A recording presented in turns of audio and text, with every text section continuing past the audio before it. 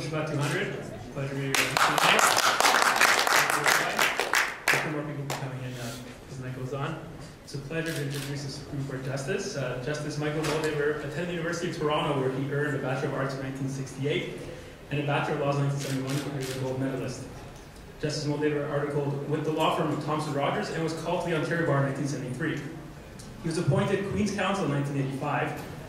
While in practice, Justice Moldaver was Director of the Criminal Lawyers Association, Director of the Advocates Society, and Co-Chair of the University of Toronto Academic Tribunal, Discipline Subsection. He began his judicial career as a member of the High Court of Justice for Ontario, where he was appointed to the Supreme Court of Ontario on April 20th, 1990. He was elevated to the Court of Appeal for Ontario on December 22nd, 1985, and to the Supreme Court of Canada in October 2011. Throughout his career, Justice Moldaver has played an active role in the legal community. From 1978 to 1995, he co-taught criminal law courses at Osgoode Hall Law School and the University of Toronto Law School. I'm sure I can go on for hours because it's quite an impressive resume, but without further ado, Justice Moldaver.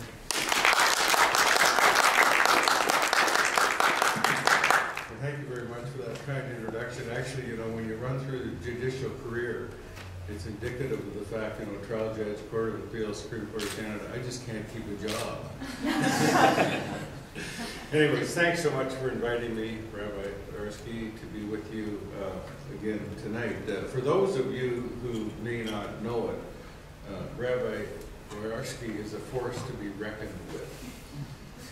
After speaking at a similar event about a year ago, the rabbi kindly began asking me to return, and I respectfully kept saying no.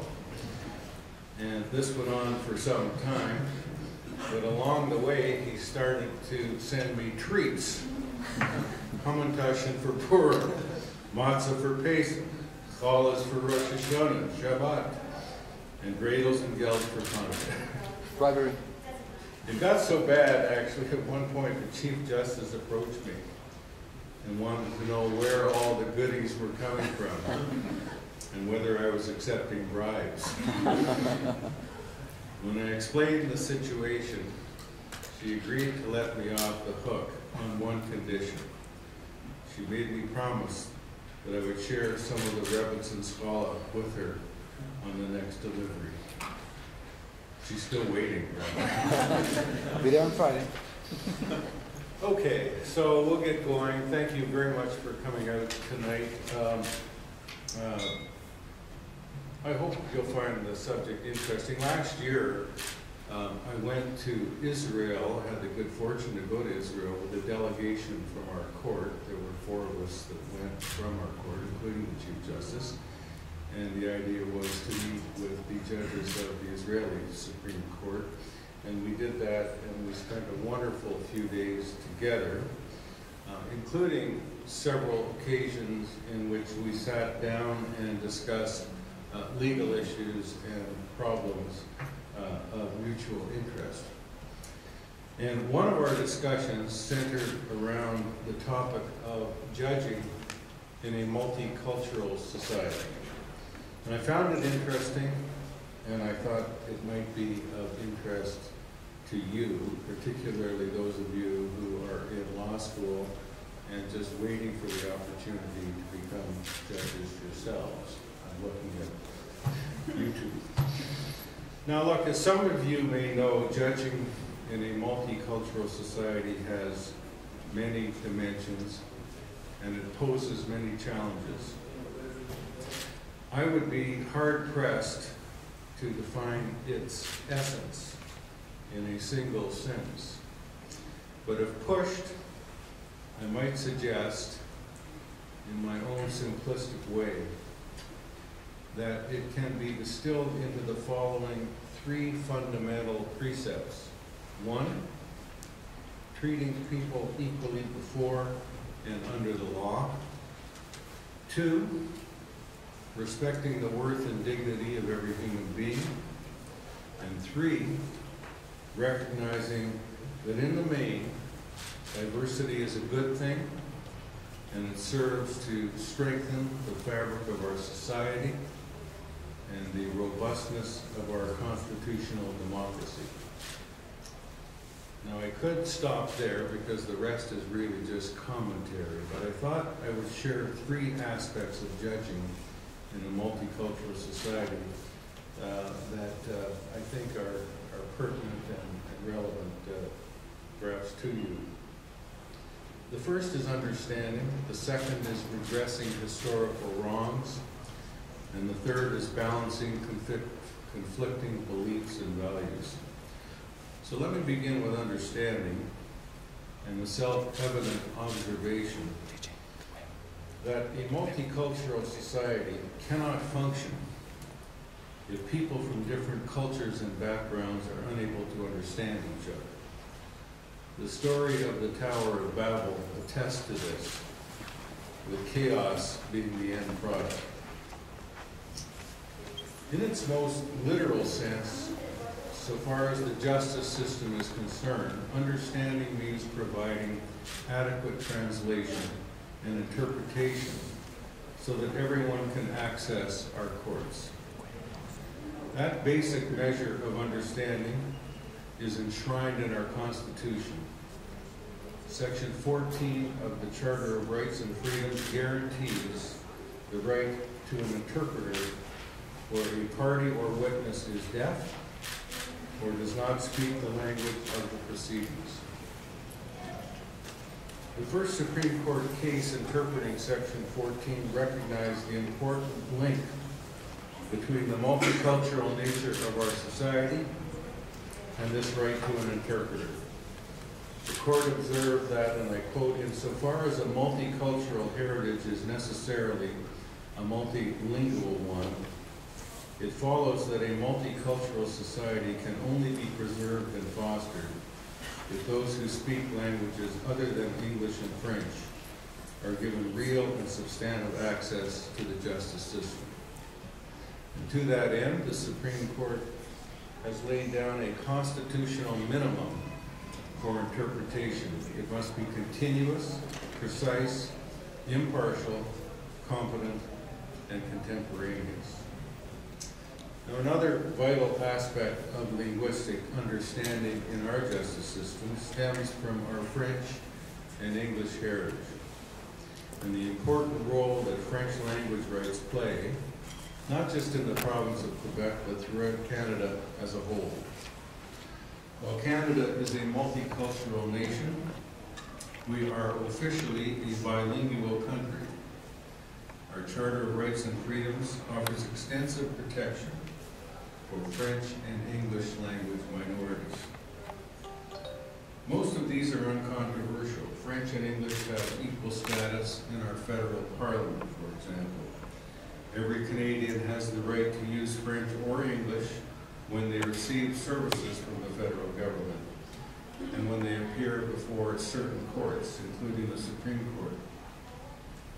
One area where the law is still developing is under Section 23 of the Charter.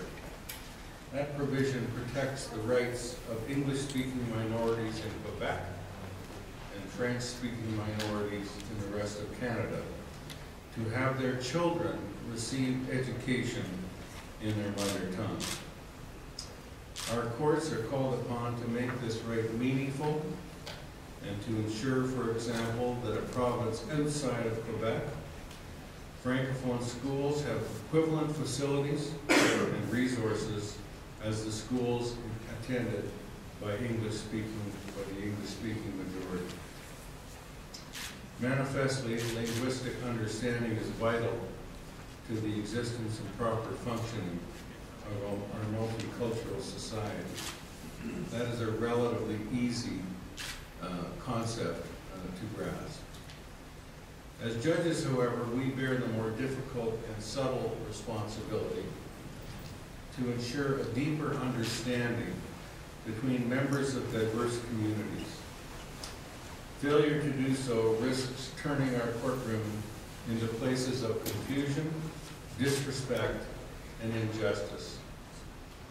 By way of example, Rupert Ross, a retired Crown Attorney, has worked extensively with Aboriginal communities in Northern Ontario.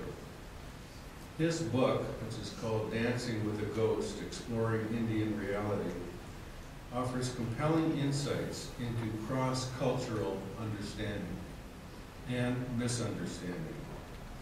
In his book, Mr. Ross describes learning from a First Nations elder that in some Aboriginal traditions, looking someone directly in the eye is rude and a sign of disrespect. Respect is shown by looking down or looking to the side, with only the occasional eye contact to indicate attention. Without cultural understanding, it is apparent that this sign of respect can be mistaken for a sign of insincerity and evasion, and lead to the rejection of testimony that is otherwise credible and reliable. Other examples abound. Some Aboriginals have an aversion to discussing their feelings and emotions with others. As such, they risk being labeled as unresponsive or uncaring or uncooperative.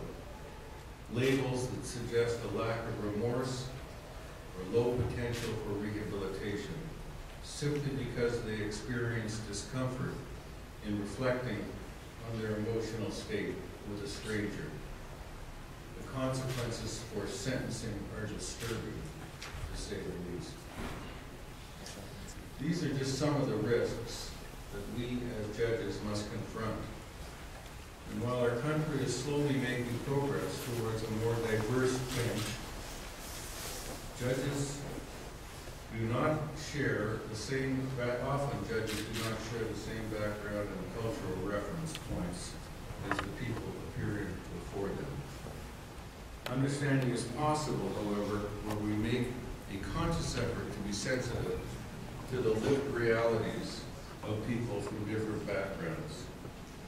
In a speech on judging in a multicultural society presented by Chief Justice McLaughlin, the Chief Justice put the matter in these terms, and I quote, "Judges must practice conscious objectivity. By an act of imagination, they must seek to put themselves in the position of the person whose conduct they are judging, and ask how things would appear from her perspective. They are not required to condone or approve, but they have a fundamental duty to understand." Now, let me just turn briefly to redressing historical wrongs. Judging in a multicultural society means being conscious of our history. Judges in Canada are often called upon to participate in an ongoing conversation about how to deal with long-standing and legitimate grievances held by disaffected groups in our society. Slavery has often been described as America's darkest time, and its consequences are apparent to this day. In Canada, some feel our darkest time is the dispossession and marginalization of our Aboriginal peoples. The detrimental impact of this historical wrong is widespread, and judges in our country must reckon with it. In our jurisprudence, we have sought where we can to be more responsive to the needs, perspectives, and unique challenges of our Aboriginal peoples who have long felt estranged from our justice system. The sentencing of Aboriginal offenders is one such area. In 1999, our court delivered the Watershed Gladue decision, which involved the interpretation of a criminal code provision instructing judges to pay, quotes, particular attention to the circumstances of Aboriginal offenders, end quote, in the sentencing process.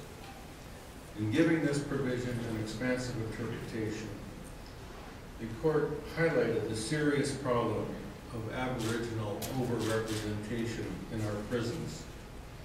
It also acknowledged that excessive imprisonment of Aboriginal people is only the tip of the iceberg, and that widespread racism and systemic discrimination against Aboriginals has created a climate of deep mistrust and alienation.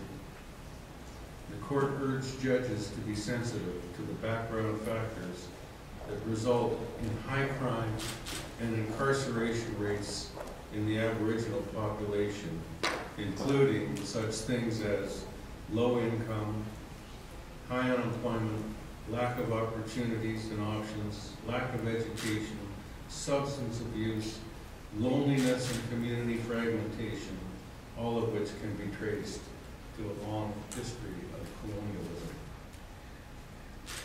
And Gladue makes clear, to do justice in a multicultural society, the judge must learn to be sensitive to the needs, challenges, and perspectives of marginalized groups. The task is even more crucial when a historical wrong cries out to be redressed. In Canada, our courts are learning, slowly but surely, how to grapple with the consequences of our difficult history, and in doing so, to advance the cause of justice. So finally, let me turn to the need to balance conflicting beliefs and values. The diversity that exists in Canada means that as judges, we are frequently called upon to accommodate individuals or groups who have differing and often conflicting beliefs. If we want our justice system to serve everyone equally, it is our duty to facilitate the participation of all citizens, regardless of their background or values. In theory, this is a straightforward idea, but in practice, it poses some of our greatest challenges. At some point, the beliefs of one group are bound to clash with the beliefs of another, and that is where we are called upon to mediate and reconcile these competing values to the best of our ability. This challenge affects many areas of our law. In the family law context, courts must reconcile our civil law with conflicting religious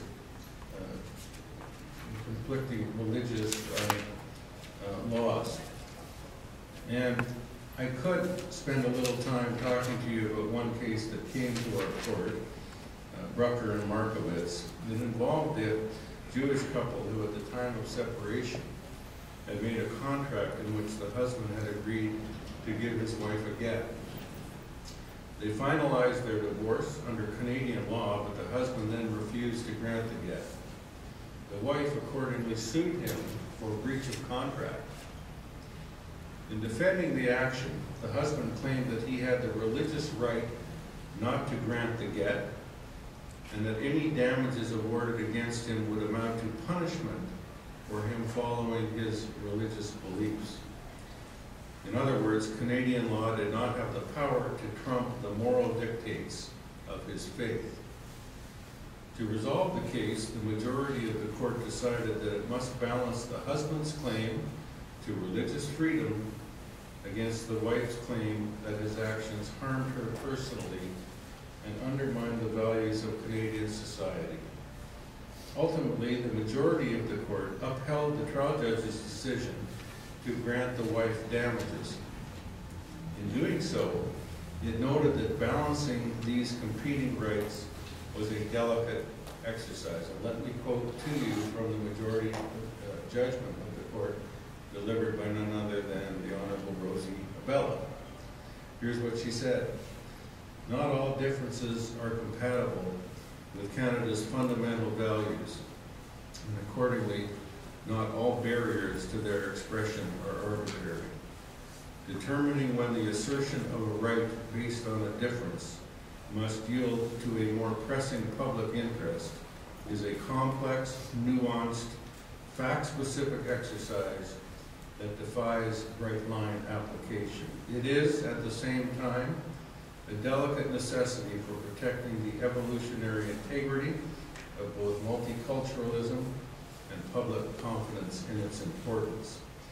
In the end, the court concluded, the majority of the court concluded that, and I quote again, "the public interest in protecting equality rights, the dignity of Jewish women in their independent ability to divorce and remarry, as well as the public benefit in enforcing valid and binding contractual obligations, are among the interests and values that outweigh the husband's claim that enforcing the contract for a get would interfere with his religious freedom.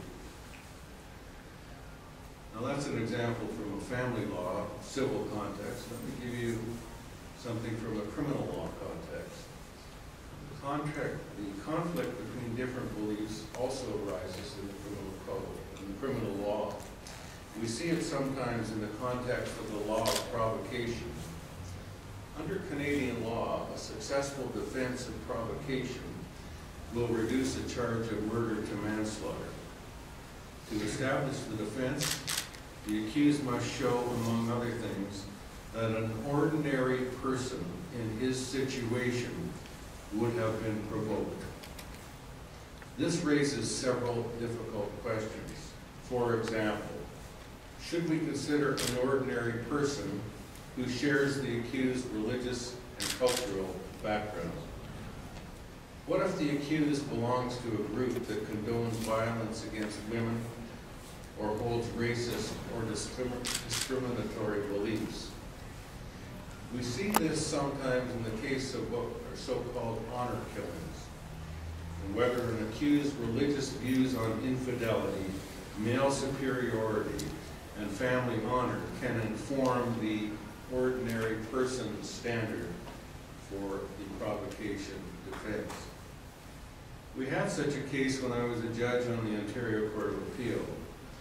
In the end, we found it unnecessary to address the issue of provocation. However, in assessing it, one of my colleagues made the following important observation, and I quote, "In this case, however, the appellant's religious and cultural beliefs are not the target of the alleged insult.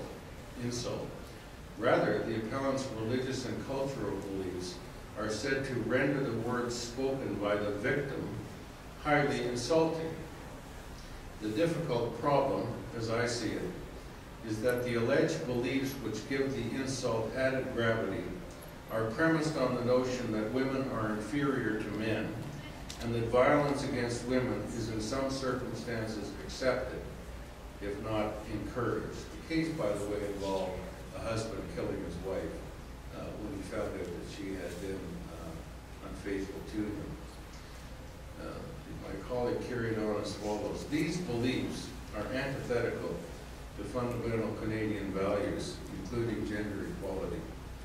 It is arguable that as a matter of criminal law policy, the quotes ordinary person cannot be fixed with beliefs that are irreconcilable with fundamental Canadian values.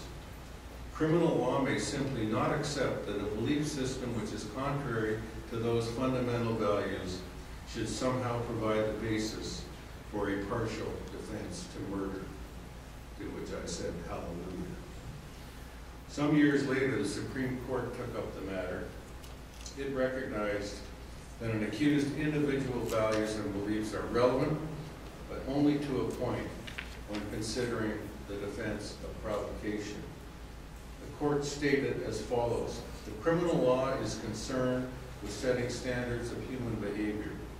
The ordinary person standard must be informed by contemporary norms of behavior, including fundamental values such as the commitment to equality provided for in the Canadian Charter of Rights and Freedoms. There can be no place in this objective standard for antiquated beliefs such as, quotes, adultery is the highest invasion of property, quotes, nor indeed for any form of killing based on such inappropriate conceptualizations of, quotes, honor." Okay, you've been patient with me, you've suffered enough. I'm going to stop there, and I hope it's given you a little bit of an understanding into the difficulties and problems that go with judging in a multicultural society. But for those of you who think schools have to think again, I'm not finished yet. You're not going to get off the hook so easily. I want to have a little fun, if I may, Rabbi. Have I got a few minutes to have a little fun?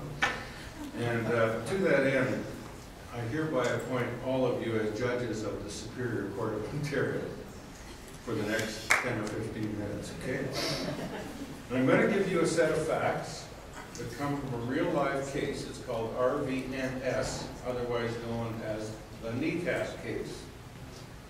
Let me give you a little bit about the facts, and then I'd like people to talk up and tell me how they would describe the case, and just give me a few brief reasons why. Not complicated, but here we go.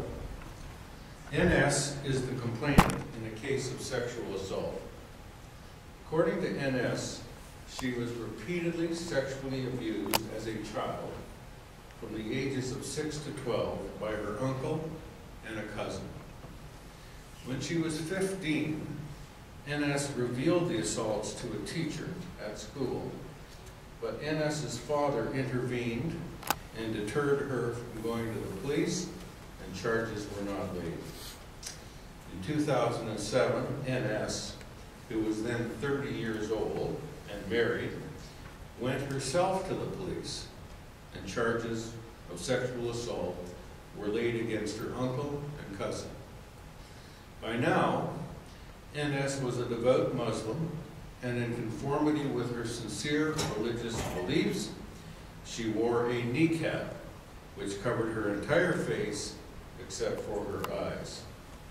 This is where you come in, you judges. This is where you come in. At court, NS requests permission from you to wear her niqab while testifying.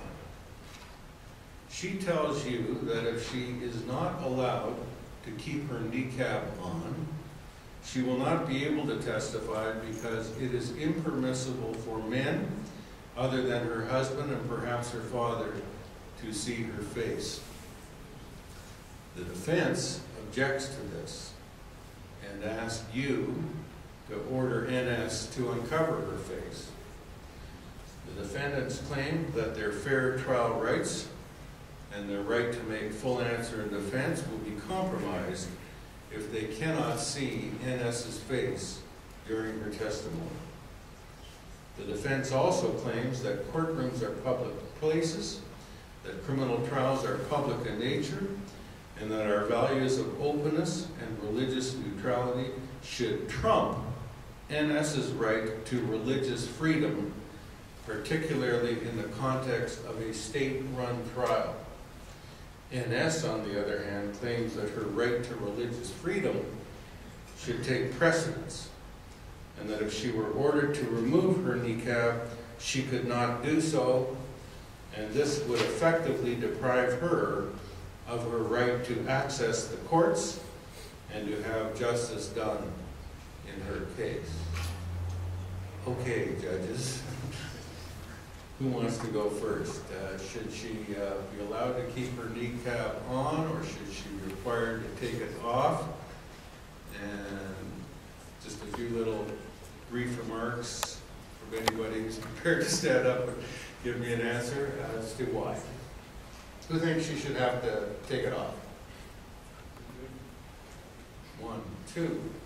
The rest of you think no. Probably a lot of you don't know yet, but who thinks she should be able to keep it on? Okay, we got a few more that should be able to keep it on. Okay, so for those who say she should have to take it off, who would like to just talk up and give me a couple of reasons as to why she should have to remove it?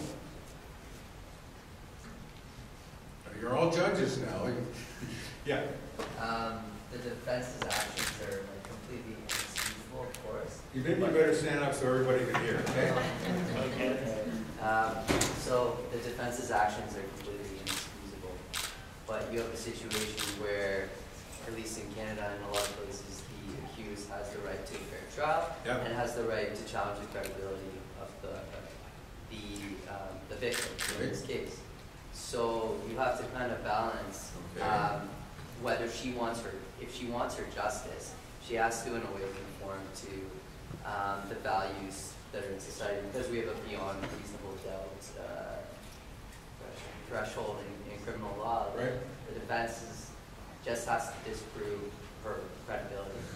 So, I mean, The complaint, I take it though, is you can't see her facial expression. well, yeah, that would be the issue, because if you can't see her facial expressions, how can you assess her credibility as an individual? So, Okay. so Well, don't sit down quite yet. That's a good answer, and that is certainly a position. We almost done. I'm sorry. Okay. 2 minutes?